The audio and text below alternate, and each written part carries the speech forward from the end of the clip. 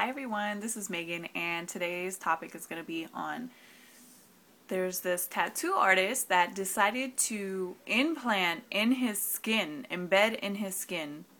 magnets so that he can stick his iPod and it lay horizontally on his skin. All I can say is, what the heck are you doing? Why would you do that? I mean, I don't know. I guess he thinks it looks cool, but I don't know. Is that good for your body? I don't know. I mean, if you see his video, he's like cutting his skin and sticking the, I don't know, I'm grossed out. I don't like blood. And he's like, there's like blood coming out of the holes where he like poked himself to put the magnet. It's just, I don't know, it's kind of nasty.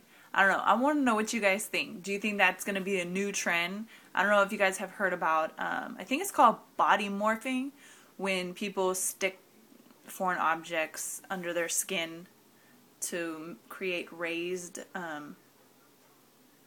don't know, pictures or piercings or things like that.